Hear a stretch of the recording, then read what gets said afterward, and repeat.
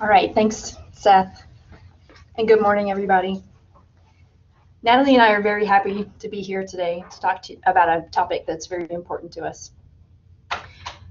We got interested in palliative care because of our professional experiences and the joint belief that pediatric intensivists should be capable and skilled at providing end-of-life care, while also recognizing the indispensable role that all pediatricians involved in the care of an ill or dying child can have. And while I have no financial disclosures, I do need to disclose that I am not a palliative care expert. I'm involved in palliative care and end-of-life care in my ICU role, but Dustin Dillon, the Hearts and Hands team, Courageous Kids, and Hospice are really the people who walk the walk every day, and I've learned a lot from all of them. The concept of palliative care started in the 1950s when a physician named Dr. Cicely Saunders articulated the idea of a team of caregivers trained in the care of the dying patient. However, it's really just about the last 20 to 25 years that these concepts have taken hold and experienced remarkable growth in research, education, and practice. I'd like to start with a patient story. I was on call in the ICU when I was to admit a child named Mary. Mary is a 4-year-old girl born with multiple congenital anomalies. The most critical of her anomalies was congenital heart disease. Mary was also a big sister, loved balloons, and was to turn 5 in 2 days. She had spent the day prior to her hospital admission celebrating her birthday at home with her friends and family. Mary was in the end stages of heart failure. Unfortunately, she was not a transplant candidate. She was being admitted to the hospital for acute decompensation. I was worried when I walked into Mary's room. She was tachypnic, diaphoretic, and edematous. My immediate thought was intubation. Fortunately, Mary's pediatrician had called me prior to her arrival in the ICU. Now, sometimes as the case, Mary had received care at several different institutions and had a host of subspecialists who had all worked hard to take care of her. At the center of this care team was her pediatrician, a trusted provider that had taken care of Mary and her family since birth. I learned a lot from my conversation with that pediatrician, and our collaboration was invaluable. Mary's mother knew she was dying, and her goal was both to keep Mary comfortable and out of the hospital as much as possible, and to feel as a mother she had done everything she could for Mary to live out as many days as possible. She knew there would be a point at which those two goals would become mutually exclusive, and it appeared that time might be near. So here's what we hope to cover this hour. A basic explanation of palliative care principles. A quick look at a timeline of developments relevant to pediatric palliative care. A look at patterns of pediatric life and death. A glimpse into parental perspectives on palliative care and end-of-life. I will talk briefly about the state of palliative care education and pediatric training programs. And then we'll shift to, and Natalie will talk about some curricular developments at our hospital and how those pertain to palliative care for the non-ICU, non-palliative care provider. We will conclude with a list of resources for families and caregivers. So before we jump into the principles of palliative care, I want to make a distinction.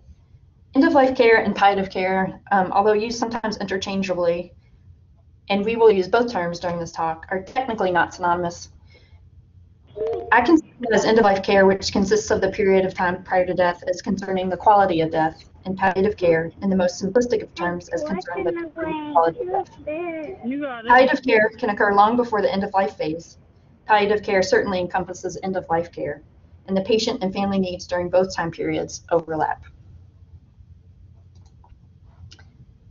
The principles of palliative care consist of relieving suffering across multiple realms, including physical, psychological, social, practical, existential, and spiritual, to improve quality and enjoyment of life, not only for the child, but for the family. Facilitate informed decision-making by patients, families, and healthcare providers, and assist with ongoing coordination of care among clinicians and various sites of care. It's important to note that palliative care can occur while continuing to seek curative treatment. So my goal for the next section of this talk is to make the relevance of palliative care principles to all pediatricians more clear. So I first want to go through a timeline of relevant developments in pediatric palliative care. As I said at the start of the talk, the last 20 years have been extremely important in the growth of palliative care. In 2000, the AAP released a policy statement, and in that policy statement, they stated, All general and subspecialty pediatricians, family physicians, pain specialists, and pediatric surgeons need to become familiar and comfortable with the provision of palliative care to children. In 2003, an important book was published by the Institute of Medicine entitled When Children Die, Improving Palliative and End-of-Life Care for Children and Their Families. This 670-plus page tome put it in writing how we can do a better job taking care of children and families, and it is an important resource that's still relevant today. I put the website near the top of the slide, and if anyone is interested, this entire book is downloadable for free.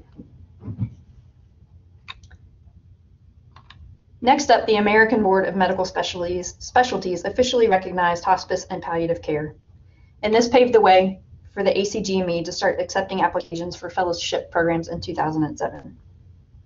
So in this new era of specialized palliative care training, the AAP updated their policy on palliative care for children. And guess what? They said the same thing. But they also make some recommendations that recognize the growing field of palliative care as a highly specialized field while still emphasizing the role of primary care providers. They added statements such as, all physicians should recognize how to consult with palliative care specialists and how to explain the role of palliative care, as well as, after consulting palliative care services, the patient's medical home and all providers should remain fully engaged in the care of the child. And we'll come back to some of the other recommendations in a bit. By 2016, there were 52 certified pediatric palliative care programs in children's hospitals across the country. And at last count, there are 171 hospital and palliative care fellowships. So how is this relevant to all pediatricians? I think the point that the AAP made in its most recent policy statement is salient. Pediatricians should remain the medical home even when a palliative care team is involved, and this is going to involve conversations about palliative care and represents an opportunity for pediatricians to have a meaningful role in the care of children with life-limiting conditions. And furthermore, models of care predict that the number of graduating palliative care fellows would need to double by 2030 to meet the demand for specialty palliative care clinical services. So to understand palliative and end-of-life care needs for children, we need to understand a little bit about the pattern of childhood deaths. Fortunately, death rates among all age groups has been steadily declining, as depicted by this graphic, which displays the accrued death rate from 1968 to 2010. Children represent about 2% of overall deaths in the United States. About half of all childhood deaths occur in infancy. In 2018, according to the National Vital Statistics Report, there were about 40,000 deaths in the 1 to 24 age group. And unfortunately, Vital Statistics doesn't break down the age group from 15 to 24. About 20,000 deaths are in infants less than 1 year of age. Injuries in various forms comprise the top 6 causes of death, while malignancy, heart disease, congenital anomalies, and chronic respiratory failure comprise the remainder of the list. And you can see the percentages represented by the various causes of death. About 60% of death in childhood is accidental. And those are not really the modes of death we're talking about today. It's the children with chronic conditions that represent the greatest opportunity for palliative and end-of-life care. In an attempt to better characterize hospital deaths, researchers at CHAP reviewed the deaths of all infants and children at their institution over a 3-year period. The study identified 579 patients who were deceased. 61% were less than 1 year of age. And as I just mentioned, while accidents or injuries are the cause of 60% of pediatric deaths, 85% of children who died in the hospital had at least one complex chronic condition. The ICU was the most common location of death, and the remainder died in non-ICU settings. The most common way children died in the hospital is shown on this slide. As you can see, the most common type of death was withdrawal of life-sustaining technology, while death by neurologic criteria was the least common. The role of palliative care impacted the types of deaths that were seen in the hospital. Of those that died, 32% had received a palliative care consult. Of those involved with the palliative care team, 89% were patients on the oncology ward. Those patients were less likely to experience a co-death and more likely to die as a result of non-escalation in care. So I want to transition now to how children are living. As the epidemiology of deaths have shifted and medicine has advanced, the number of children living with chronic medical conditions has increased. It's estimated between 25 and 43% of children in the U.S. live with at least one chronic condition, and approximately 5% live with 2 or more chronic conditions. So fortunately, as you can see from the chart, the top chronic diseases are typically ones that don't change survival rates and don't typically require palliative care. But also increasing is the number of children living with what can be called chronic complex conditions. Chronic complex conditions, as defined by the Institute of Medicine, are conditions that are likely to last 6 months or longer and require care by a subspecialist and often include a period of hospitalization. These are the children who might benefit from palliative care. It's difficult to define the number of children living with conditions that warrant palliative care, but in an attempt to reach that number, the Institute of Medicine looked at data on children living with complex chronic conditions, a number which is also on the rise. Among all pediatric deaths, about a third have chronic complex conditions. The point prevalence, meaning on any given day, of children living with life-threatening illnesses is about 45,000. When looking at the annual period prevalence, or the number of cases over a period of time, in this case a year, between 175 to 235,000 patients are potential palliative care patients. Pediatric patients who die typically experience one of 4 different patterns of illness trajectory. These are plotted against quality of life. A represents sudden deaths, such as trauma or suicide. B represents a steady, inexorable decline, like Tay-Sachs disease. C represents fluctuating decline, for example, a progressive disease with intermittent crises such as worsening heart failure, like our patient Mary. And D, a state of constant medical fragility, for example, static neurologic impairment predisposing to crisis due to infections and respiratory illnesses. Good end-of-life care, which is illustrated in purple by the shifts in the trajectories, aims to improve quality of life. Life can be very challenging for families with a child with complex, chronic, and potentially life-threatening conditions. This schematic represents a consideration of the issues families face when they have a child with a life-limiting diagnosis or chronic illness. You have the needs of the child, which can be extensive. The implications for the family can be pervasive. Families feel like they're juggling. It can impact finances, both short-term and long-term, impact marriages, impact work, can cause people to question their faith, impacts the functioning of the home, impacts time management, can impact the siblings, and also have an impact on the mental health of providers.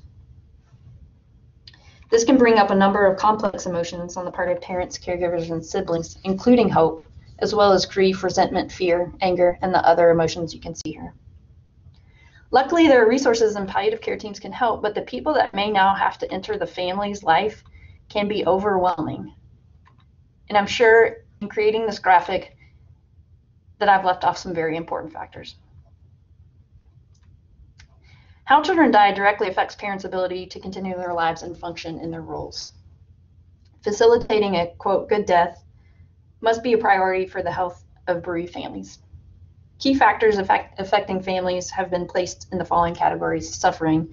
So suffering takes on many forms, as I said before, physical, psychological, spiritual, and parents reported lingering anguish if they perceive their child suffered at the end of life.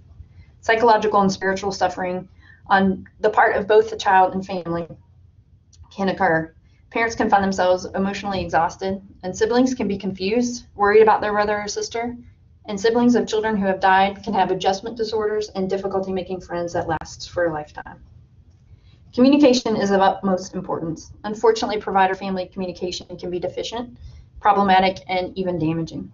This can be complicated by considering the disclosure to the dying child, how much to tell them, and how much to include them in the decision-making. Parents report that end-of-life decisions are the most difficult decisions they will make. And there's not a lot in the way of literature that explores how families make decisions or explore the ability of the parent under distress to make decisions. Inclusion in end-of-life decision-making may have a profound impact on the quality of survivorship of bereaved family members. Improving care. There are ethical concerns that exist about including terminally ill children and adolescents and their family members in clinical research. It's not easy to study. Care of dying children should not be extrapolated from adult research. There's just too many differences. There needs to be more information on what constitutes, quote, a good death, or indicators of quality of life care, so that pediatric-specific education can be created. Researchers may worry about burdening children and families, yet it must be taken into consideration that sometimes families find value in wanting to help others. Clinician limitations are an issue. Clinicians have reported a self-perception of being insufficiently prepared to provide end-of-life care to children and to their families, and sometimes rely on trial and error methods to learn such care strategies. I want to share the findings of this study out of Boston. The researchers asked bereaved parents to describe the involvement of their deceased children's primary care physician and the feelings they had about their involvement. Several themes emerged from audio-taped interviews of bereaved parents. Most identified limitations in involvement, while not believing pediatricians should have done more. Staying in the loop was noted positively, but absence at crucial times was not thought of negatively. Parents didn't speak negatively or blame pediatricians for any outcome or consider pediatricians indifferent or having abandoned them no matter how minimal the involvement. Only one wished their PCP had done more relating to sibling bereavement. Parents considered the busyness of primary care practices as a barrier to involvement and spoke of frustrations with poorly informed cross-covering doctors. Parents said for the most part that pediatricians didn't attend funerals, ask about siblings, or check in with parents afterwards. And when pediatricians did do these things, it was very much appreciated. All in all, parents were satisfied by the level of involvement of their pediatricians at the end of life. And I thought about what this means in terms of what we're speaking about, and I was kind of surprised at the results. But I think this is a very small study. There were only 14 parents who were interviewed. It's in Boston, so it's probably a palliative care resource-rich environment. But in considering the responses, I think just because parents didn't expect more from us, it doesn't mean we can't expect more from ourselves, myself included.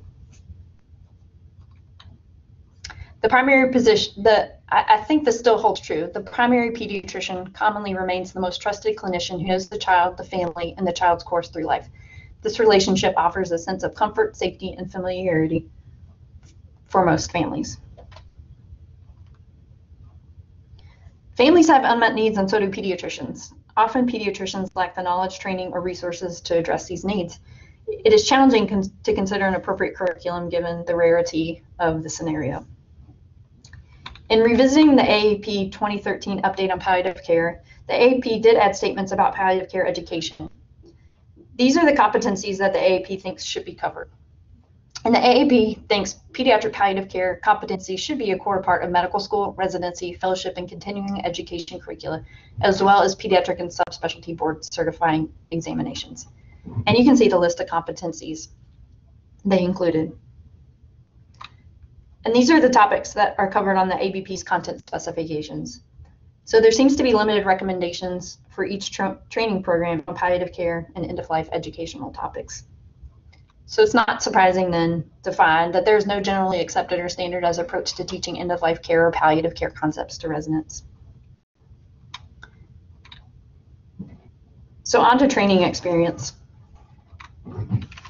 There were several studies in regards to training experience that came out within a 3-year period that I will briefly touch on. And then there was a more recent article that I will also talk about. The 2006 study was out of CHOP. They surveyed all of the residents and discovered that residents felt pediatricians should have an important role in palliative care, but residents reported minimal training experience, knowledge, competence, or comfort in virtually all areas of palliative care, and that didn't matter what year of training they were in. The 2 top areas in which residents wanted more education were pain management and communication. The 2008 study was out of Johns Hopkins, and they again surveyed all their pediatric residents and found that residents were present for a mean of 4.7 deaths. More than 50% of residents had participated in either discussions of withdrawal, symptom management, or completing a death certificate, but less than 50% of residents had received training on such. Residents did not feel adequately trained in any of these areas. The 2010 study was out of what is now known as Lurie Children's Hospital in Chicago. They surveyed all their pediatric residents and fellows. And I looked at the resident data only. They found residents were present for a mean of 5.1 deaths. Residents report a minimal amount of training, knowledge, comfort, and competence in palliative care. Most agreed that they would benefit from more training, and the top two issues in which they wanted more training similarly were pain management and communication. In a more recent study that was published in 2020 out of Riley Hospital, researchers surveyed all their categorical pediatric residents and asked them to rate their comfort level using the Pediatric Palliative Care Questionnaire. Residents were active participants in a mean of 2.8 to 5 deaths per, depending on PGY year, but only about 30% felt their training had prepared them for such. Residents felt uncomfortable with all but 3 items on a 22-item questionnaire. So to summarize, residents are caring for children with terminal illnesses. Residents feel unprepared to do so, and a lack of education is primarily the reason. Residents want more education. So to take a look at what is out there in terms of education, there was a literature review conducted in 2014 that sought to summarize the training experiences of residents across the US and Canada. To meet selection criteria for the review, programs had to include education or assessment in either the domains of communication skills, pain management, confidence, competency, or knowledge level. Out of 21 interventions describing end-of-life education for residents, only 2 studies described formal interventions in pediatric residency training programs. And I want to highlight one of the studies. Published in 2002 out of what was then called University of Arizona, which is now Banner Children's Hospital. This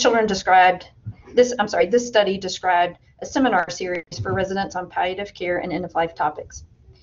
This was a pretty small study with only 8 residents completing the pre and the post-intervention assessment, but the curriculum was highly received and resulted in residents' self-perceived comfort and skill increasing within all of the 6 topics that were covered.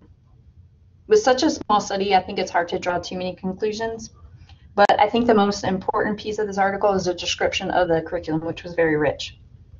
What I found particularly remarkable was that this program had facilitators that include subspecialty pediatricians, community pediatricians, an ICU nurse, a psychologist, social workers, a faculty member with a degree in cultural anthropology, and a parent of a deceased child. The seminar's objectives were to cover skills that would serve residents well, whether in general or subspecialty practice. In 2017, the authors of this paper came at exploring the topic of trainee education from a different direction by surveying all 486 ACGME programs about what education they had in place. This was out of the Children's Hospital of Atlanta. 148 programs responded. Response from general pediatric programs had the greatest response rate, while subspecialists responded a range from 10 to 20% of the time. 86% reported the presence of a hospital and palliative care team, while 45% reported presence of a formal curriculum, and that was about 66 programs. The above graph represents the response rate broken down by specialty of programs that had a palliative care team, and that's represented by the blue bar. Those that had a palliative care rotation for residents, and that's represented by the red bar. And those that had a palliative care formal curriculum, represented by the green bar. Almost all programs had the availability of a palliative care team at their institution, and HEMONC and general pediatrics were the programs that most frequently reported the presence of a palliative care rotation, and they tied at 59%. The palliative care rotations were, for the most part, not mandatory. 66 programs had a formal curriculum in place. To my personal disappointment, critical care medicine was among the lowest percentage of programs that had access to palliative care rotations and or formal palliative care curriculum for trainees. For programs that reported the presence of a palliative care curriculum, the most commonly employed means of education were conferences, bedside teaching, and a review of palliative care medicine consultations. I was surprised that so many programs reported they had a formal palliative care curriculum, but in thinking about this, there may be some selection bias to this survey, and perhaps the directors who place high value on palliative care were more likely to respond. Additionally, greater than 80% of respondents felt a formalized palliative care curriculum would enhance trainees' education, and 81% thought a formalized curriculum would help their trainees care for any type of patient. Most programs, however, didn't feel that such a curriculum should be mandatory, as represented in the red bar. The exception to that is the NICU, which thought such a curriculum should be mandatory 62% of the time, but they were also the least likely program to feel their trainees would benefit from formalized education. So several years ago, Natalie and I set out to implement an end-of-life curriculum for critical care fellows at Norton Children's Hospital. We started looking, and to our surprise, the literature on teaching palliative care and end-of-life care education programs was even more sparse than the available literature for general pediatric residents. So we had the idea to send out a survey to pediatric fellowship program directors and pediatric critical care fellows to primarily explore how fellows learn end-of-life and palliative care concepts, as well as gauge the desire for more education. Secondarily, we also wanted to explore more personal issues that might impact how fellows provide care for and cope with the death of children in their unit. Kelly Lyons, who is now our third-year pediatric critical care medicine fellow, joined our team and has been instrumental in survey creation, distribution, data collection, analyzing, and presenting our results. We distributed our surveys online, specific to program directors and fellows. We surveyed all programs, which was 96 programs and 654 fellows. We used both questions that generated Likert scale ratings and open-ended questions so that we could do some qualitative research with thematic analysis. We had a fair response rate from program directors, but a disappointing response rate from fellows. However, the fellows that did respond were very forthcoming in sharing their personal views and experiences. So I'm going to share just a few of the highlights from our research.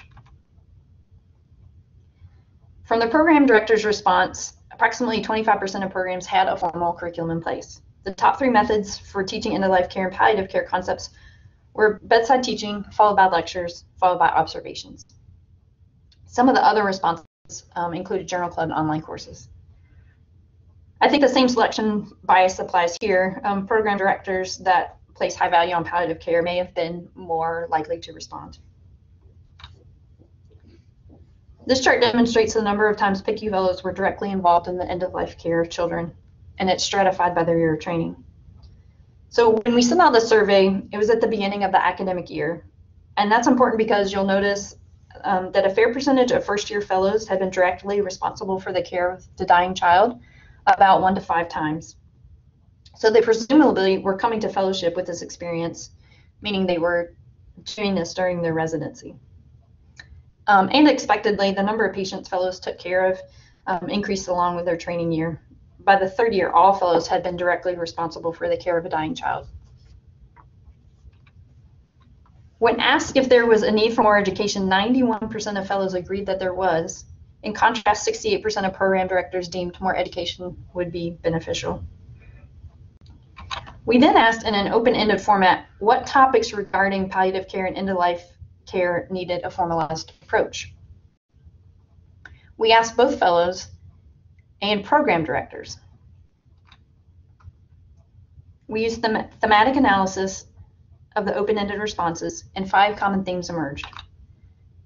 Communication. Communication was referenced the most commonly, and not just patient-family communication, but communication with the team and other providers, particularly in situations when there were differences of opinions. Medical management was next, not just symptom control, but how to perform a brain death exam, for example.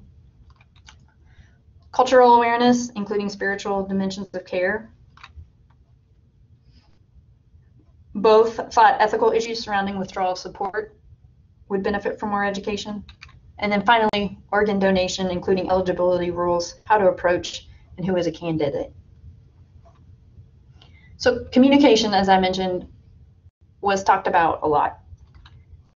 On the topic of communication, we asked fellows how comfortable they were in communicating with families about palliative care and end-of-life issues. You can see that first and second years, the majority of the time had neutral feelings about end-of-life communication.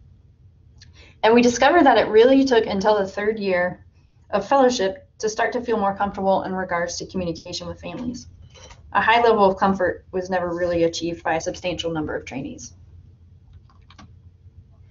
And with that, I would like to turn it over to Natalie, who's going to speak about the end-of-life curriculum that we created and speak to the universal nature of some of the topics we cover as it applies to taking care of children and families.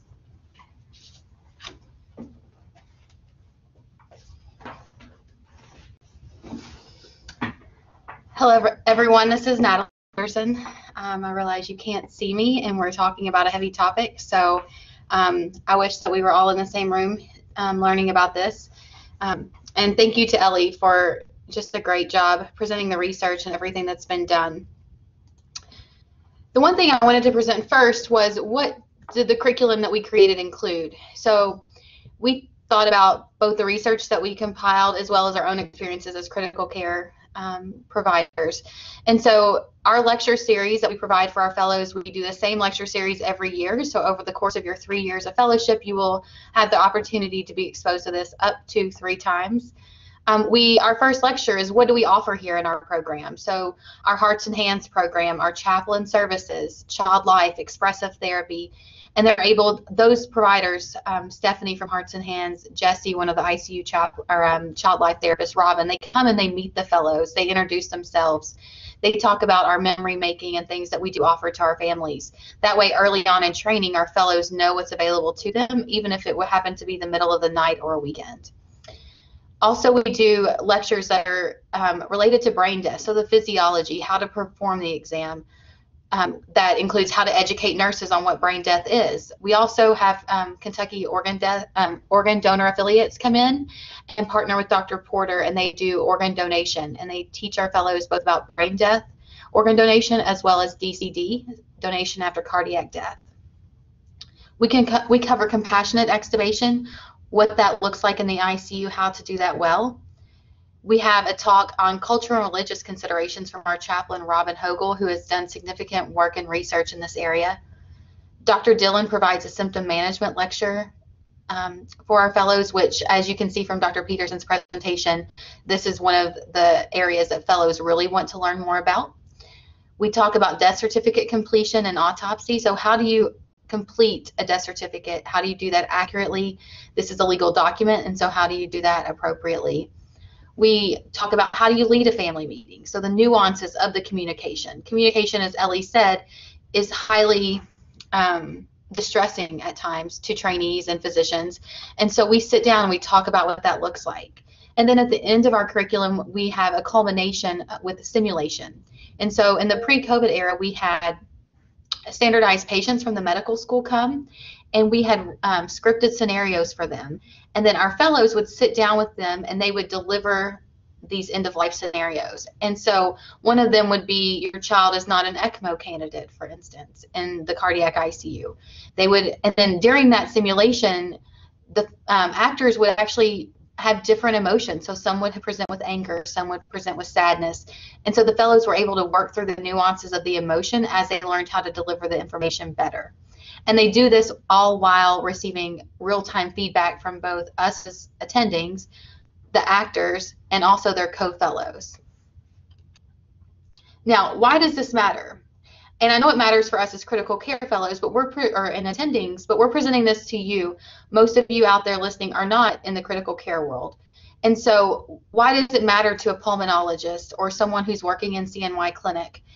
And we found this quote, and I think it's very pertinent. Even when a fully resourced palliative care team is present, nothing can replace a relationship the patient and family have with the primary pediatrician. And so oftentimes as a primary care pediatrician or the subspecialist, I can speak for our cardiologists, they follow these children from birth. And you have established this relationship far before they will ever step into the doors of critical care unit. And I would also argue that not all end-of-life conversations or palliative care conversations relate to the actual death of the child. And so there are times in your clinics when you're going to be talking about very hard subjects, such as autism or working up for cancer, or how do you talk to the family about the potential need for tracheostomy, to? What if you're concerned about type 1 diabetes? What if the child has been abused? What if you're concerned about some kind of mental health diagnoses? While those aren't actual physical death of a child, there is the end of the life that the parent thought the child was going to have. And there is a sense of grief in that. And so I think by not acknowledging those pieces of what non-hospital based or non-ICU based physicians deal with is maybe something that we don't do as good a job of in the inpatient world, in the ICU world, because those are hard conversations that I will likely never have to have in the critical care unit. But I imagine that if I were having to have them, would have a great deal of stress about doing so. And with that in mind, I wanted to offer pieces of what we educate our fellows on to you guys listening so that you could use those in your practices. I highlighted the two that I think are most relevant. Most people in the outpatient world won't be doing brain death exams. Dear Lord, I hope not. But I do think covering some cultural and religious nuances, as well as some skills for talking to families, are definitely useful. So first, as it relates to the cultural and religious considerations, I think this is a really important and not short topic. However, I don't have much time, and there are people who are much more gifted at talking about this. If you were ever interested or had questions about this, I will put in a plug for our chaplain, Robin. She does a great job with our trainees about this and actually meets our families right where they are, regardless of their religious backgrounds. And so I highlighted some of the nuances within religion that we see here in our community. So, you know, people of the Muslim faith, so there are different belief systems that they have regarding burial, oftentimes wanting burial to occur before sundown on the day of death. There's oftentimes a hesitancy to proceed with autopsy due to different beliefs of having the organs within the body at the burial. We have had to navigate, and as anybody of any faith would know, that even within one faith, there are different beliefs within that. And so if you maybe grew up in one area of the world, the version of Islam that you practice may be a little bit different than someone else. And I think as a provider, being open to learning about that and providing, it lets you provide the best care for your patient. We've all learned about the concerns with Jehovah's Witness and giving transfusions and blood products. And I think just listening to the family and learning more, one thing I learned quite well a few years ago is early in my attending career was there was a family, who was a Jehovah's Witness. And the mother was not trying to prevent her child from receiving blood. And she was okay that if we went to the courts to get access to the blood for her, she just did not want it to have to be her decision. And so she actually wasn't obstructing care, and she very much wanted her child to receive care. And I think sometimes we have to set aside our preconceived notions of that religion or that culture in order to see what the family really wants for their children. The Amish community brings on a very special and unique set of values. Like I said, within the Muslim faith, the Amish community has a whole variety of different belief systems, from our patients who have electricity and receive heart transplants to our patients who don't believe brain death to be a thing. And so I think being very open to that and just listening to them rather than having a preconceived set of beliefs about the Amish community. And then briefly, oftentimes in many Japanese cultures, there's not a belief that brain death is a true diagnosis. And so a lot of what we have learned on how to care for the brain dead body comes from research out of Japan. And then lastly, even within our own communities, the concept of a miracle, so the miracle will heal the child while your child may be hooked up to nitric oxide, ECMO, renal replacement therapy. And you're looking there and you're saying, well, we are preventing, we are the miracle with our machines. And just learning how to listen to those families and communicate with them can be oftentimes a very difficult thing to do. But I think most importantly, it's important to remember this, and I think this goes back to just being a person before it is being a doctor, but sometimes it's very hard in our hierarchical medicine constructs to remember that when our culture and our grief doesn't look like someone else's, that doesn't mean it's unacceptable, and it doesn't mean that it's wrong. And I'll pause right there. I want you to read that again and think about that. Just because someone grieves differently than the way that you grew up grieving or the way you witness grief does not mean that their grief is any different, any less, or any more than your own. And trying to sit with that and respect that, I think our ER partners could definitely attest to this, that they see grief very acutely when someone dies in the emergency department. And some people of some cultures may stand and not say a word, and you would perceive them to be cold if you weren't thinking that maybe they are grieving differently, or someone may, quote, fall out in the middle of the ER, and it be a very loud, demonstrative thing. And somebody might think, well, they're grieving more. And I don't think either is true. And I think being very aware of that within ourselves and giving people space to grieve is an important process. Next, and very importantly, is talking to families. So I think some important things to highlight within this are, first, preparing. Now, preparing, setting, and disclosure to the patient, I think all go together. But I say this, and it's a very important thing and may seem very silly. And for those of you in the outpatient world who have longstanding relationships with families, may not imagine how this could ever happen, but what if you forgot the gender of the patient, or you forgot the name of the patient? That might immediately cause distrust between you and the family that you're getting ready to have a hard conversation with. And so making sure, what's the patient's name? What are the parents' names? What's the child's gender? You may be in the ER and you're walking into the room blindly, but do your best to try to find those things. And then what room are you going to do this in? Has the family disclosed this to their child? So they may not want to have this conversation at the bedside. And so even if one of your colleagues starts saying something that may be related to this end-of-life conversation, even stopping the conversation, saying, hey, would you like to step outside? Or, I'm sorry, would you like me to find another quieter location for us to have this conversation? Definitely could set up a trust-building environment and a more quiet and an environment that allows the family to process what you're about to tell them. And then next are the harder parts of the communication, so the listening versus hearing. Oftentimes in medicine, I believe we come into a conversation, whether it's about end of life or if it's about, what your echo result is. And we have a set of information that we are going to deliver. And we feel like we have to deliver that information, period. However, we don't always listen to what the family's trying to tell us. We're hearing the words that are coming out of their mouth because we have to get to the information that we need to deliver. When in fact, what they're trying to tell us is, well, I'm not ready for that information. I didn't know that you were going to talk to me that my child might die. And so then delivering all the information you had prepared may not be the right time to do so. And I think that is a developed skill, but one that we all definitely should work on in order to communicate better with our families. And then next is the comfort with silence. I think parenting teenagers has improved my ability to have comfort with silence. However, I think sitting there and waiting for the family when it's really uncomfortable. And we all hear this and we know it, but when you have to sit there after telling a family that their child is brain dead and waiting in silence as they process that is very difficult. And I think in any communication, like I mentioned earlier, I'm concerned that your child may have autism. And then sitting in that silence and trying not to fill it with words that make you more comfortable, but may not give the family time to process. And then I think maybe the most important is the vulnerability to have the conversation. So you're in the clinic and you have a relationship with this family, and you know that this child will not survive to adulthood. You know that this child may need a tracheostomy or may need a baclofen pump or whatever it happens to be for that particular scenario.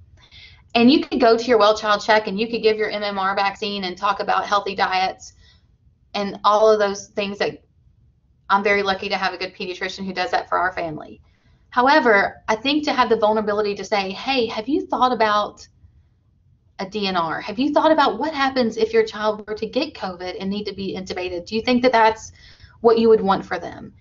What are kind of your goals as a family? Have you talked about this? And I think doing so, it sets the family up for a better prepared situation where they to be admitted to me in the ICU. You have already set the stage for, you make my job easier, and I think you make the family's life better by having had that conversation. But in saying that, I'm also acknowledging to have that conversation takes immense courage and vulnerability because you're risking your relationship with the family by putting that out there. But I would encourage us all to do so. It doesn't mean it's easy, but it's all, sometimes the right thing and the easy thing are not the same thing. And then lastly, providing resources to the family. So if you're in the clinic and you start having these conversations, having the resources to give them to think about this. What does it look like to use Courageous Kids for palliative care? What does it look like to have mental health support? And then a time frame to follow up. So thanks for talking to me about this. I really think maybe at our next checkup in 6 months, we could talk a little bit more. Now, for us in the emergency department or the PICU, it may be, I'm going to be back here in 20 minutes. I wanted to give you all time to kind of think of some questions, process, and then step away. For me as a physician, I like to get out of the room as early as possible because I think sometimes our presence perpetuates the need for an answer. And oftentimes giving the family space with our Hearts and Hands team or our chaplain and within their own family gives them time to process that and get to questions that they may have for us. And then, so what are our end-of-life resources? So I told you all of this heavy information, and I'm encouraging you to use that information to talk to families, but then I have to give you resources with which to do that. So within our children's hospital here currently, we have our Hearts and Hands team of Stephanie and Christy, two of our nurses who are fantastic. They try to see patients every single day of the week and work very hard to do so. We have an expressive therapist and multiple child life therapists and now therapy dogs. We have an ethics committee who has a few ICU physicians, trained ethicists with Dr. Knapp and Dr. Brothers, and who are very willing to accept calls and questions from the outside community. They've helped CPS before with ethical decisions. And then, as Dr. Peterson mentioned, Dustin Dillon is our palliative care board certified doctor who spends time with us on Mondays. And then we also have our chaplain services who do a great service to our hospital. So outside of Norton Children's, we have the Courageous Kids program that has two arms for children, both a palliative care and a hospice arm. So the palliative care arm, there's collaboration with you, the child's medical home, whereas in the hospice program, there is the expectation that the child will live less than 6 months, and the hospice program takes over primary care for that child. Now, that doesn't mean that if your patient is enrolled in those programs, they can't continue to seek curative treatments. However, they provide so many fantastic resources for these families that I wasn't even aware of until I got further into my ICU training. But they have chaplains, mental health resources, case managers, social workers. They go to the children's homes. When the children get admitted to the hospital, they work very closely with them. And so I would encourage you, if you have any interest in providing this resource for your family, to reach out to them or even to one of us to get connected with them. Other community resources include Buildus Club for cancer diagnoses. And then for any of you who trained here in the last, 10 to 12 years, you should be familiar with Camp Courageous Kids.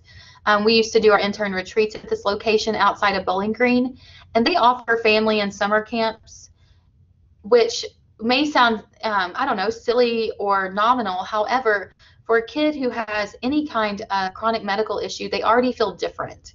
And so if they're able to go and do normal kid things with kids who are like them, it can provide a sense of normalcy for them and improve their mental health, as well as give their families maybe this sense of, my kid is like someone else and we're not so different. And so they have camps that focus on congenital heart disease, cystic fibrosis, even our patients who have severe physical limitations that require wheelchairs, trachs, vents, can go and ride horses and go swimming. And they have physicians and nurses on site who care for them. So what are we doing moving forward? What are some local initiatives that we have going? Dr. Peterson focused a lot on some of the residency education and perceptions, both of the trainees and of program directors. So here within our own program, we do have a robust curriculum in terms of our education for all of our science stuff, but within our end-of-life piece of this, we have ethics and medical decision-making lectures given by our ethics trained physicians, and then we also have the communication series that our residents receive.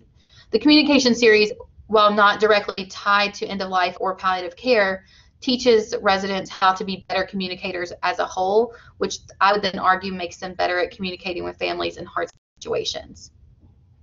Within the hospital side and the nursing side, we have what's called the Butterfly Committee, and so that is composed of nurses within the ICUs who work on memory making and how to improve the patient experience. We have our Hearts and Hands team and growing palliative care developments within the Children's Hospital. And then looking ahead, so what are we doing now? So within the residency program, I think thinking of goals for our residency program and how do we make this better, they have a curriculum that helps our residents pass boards, but what could we do that gives them maybe an improved comfort level on having these conversations and dealing with families at end of life? And do we need to assume some of that curriculum into the ICU rotation or the NICU or ER and these cardiology, hemonc? Do we all work together to put these lectures in a cohesive curriculum for the residents that they receive on rotation, so they're able to merge the didactic with real patient care? I don't know. I think that's a place that we dream and we look forward. As with the fellowship programs, we are doing this here in the critical care division, and it's been well received by our fellows.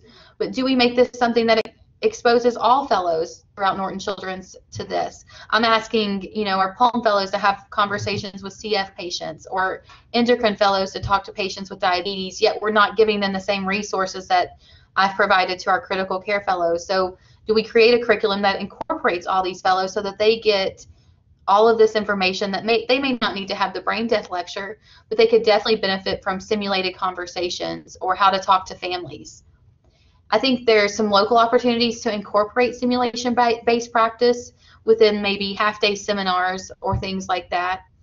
I asked Robin, our chaplain, what other resources do you provide families at end of life? And she said, she went out in the community and looked for what she could find, and really was disappointed that she just didn't find a lot, and which has given her motivation to say, okay, do I need to start something for our bereaved families that is a long-term support group that may benefit them? And then lastly, I think improved access for mental health services for our families who both lose children or who have had, gone through significant events. I think about my very best friend, who many of you cared for her son, and he had cancer and he is now in remission. But she and her family still really struggled after he went home. Every time they go to the clinic, they worry, is this the time he's going to go back? Every blood draw, every cough, every congestion, every rash. Is this rash is this petechiae? And so she came to me and she said, we need to go to therapy. And thankfully I was able to reach out to Dustin Dillon and connect her with a therapist who had dealt with medical trauma, but not every family has the luxury of an intensive care doctor as their best friend who knows a palliative care doctor. And so how do we provide these resources for all of our families, not just the ones with better access? And then lastly, I wanted to provide you all with contact information. So both for myself and Ellie, this is the website for Camp Courageous Kids, as well as Courageous Kids as it relates to hospice and palliative care. I put both Stephanie and Robin's email addresses there, and then Dr. Dillon can be reached through Stephanie or our Hearts and Hands office. I wanted you all to have these resources. Of course, Dr. Peterson and I are easy to get in touch with and could connect you with any of these as well. With all of that, I'm going to leave the last 5 minutes for questions. I really appreciate everyone who's there. I can't see the chat as yet, but I'm very open to any questions that may be out there. And thank you.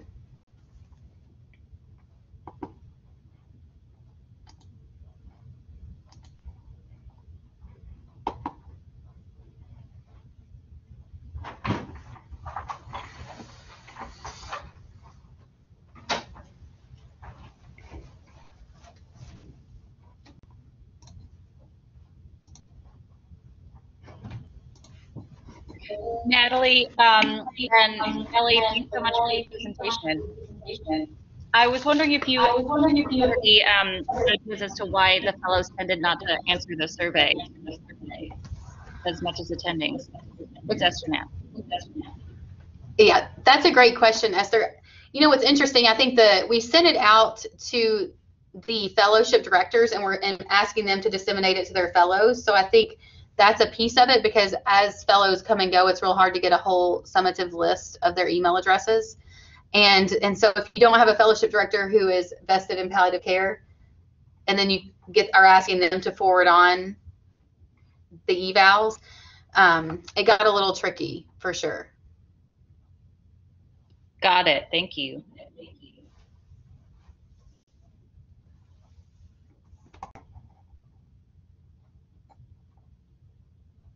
Okay, Dr. Kim asked a question within the chat and said, if we were to expand our palliative care services, where do you think potential areas for expansion would be? I'm speaking for myself, but having worked as as Ellie said, we are not palliative care trained. We are on the job trained in this area. And I think one area that we could really support our families more is, Stephanie and Christy work their tails off to see all of these patients throughout the week, but I think having more physician or mid-level provider support to them that could really help with some of the pain management and end-of-life questions would be helpful to our nursing staff and to our families. Also think some of the case management aspects that go into it could improve or decrease rehospitalization, because I think if we did a good job with these families, they could have a lot of comfort going home with things like Courageous Kids that could benefit these families. I would argue a lot of the research out there, Dr. Kim talks about child life therapists and how they do a really good job with these families, and just making the hospital experience less scary for the children and the siblings. And then, as I talked about, mental health services. I think the mental health piece of it is huge. And I think that is both an inpatient and an outpatient area that we need to work on.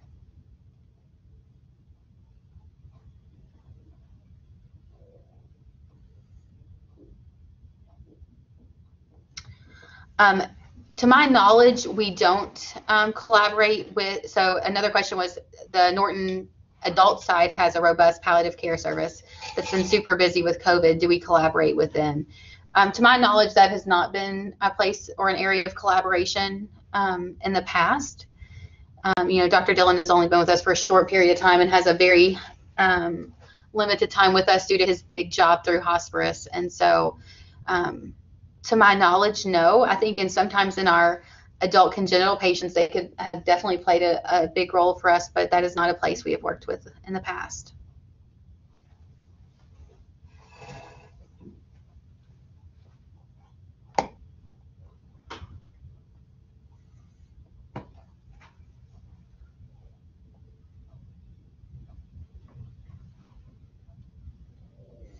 So Peter's one of our medical students who I know well, spending the day with me in the intensive care unit, and he said, when learning about awful topics in medical school, we often were presented with panels of patients, yet I didn't see that as part of the curriculum. Is that asking too much of our families, or is there a different reason for not doing that? So we've talked about that. Yeah, so Dr. Peterson said we've really discussed that in the past, is how do you bring in families? And we even talked about it a lot, even within giving this lecture to you guys, about having one of the pediatricians and a family that we know talk, and I think both of them would have been very available to do so. I think one of the things Peter is balancing that mental health piece and like bringing up trauma that we don't know where the family is in their healing process. And so if then we're asking them to come back and revisit the death of their child, it can be a tricky balance at end of life. There's a lot of research out of Detroit. Dr. Meert in Detroit has done a lot of post-death and post-discharge research that's out there. And I think if you have an interest in that, her research would be good to read. I think when Natalie and I were designing this talk, we also identified a couple of families that we thought would be willing to share their experiences with us. And we thought about incorporating that into this presentation, but I think going forward, that would be a wonderful way to expand our curriculum, and we could use those families that we identified. And the last thing I'll say to everybody is, and I try to remind my trainees of this, is you're never going to make the day that the patient dies any better for the family. That is always going to be the worst day of that family's life. But if you do a good job at end of life, you can actually not make that day worse, and you cannot give them worsening memories of that day. And so I would encourage everyone to think about that when they're talking to families. Like, you're not going to make it better. Nothing you do is going to make the death of their child better, but you could definitely make the day worse by not communicating well and incorporating a lot of the things that could make that happen. So thank you guys for coming. Feel free to reach out to us with any other additional questions. All right, and in the interest of time, that will conclude Grand Rounds. I'll have them drop their emails in the chat. Thank you, everyone.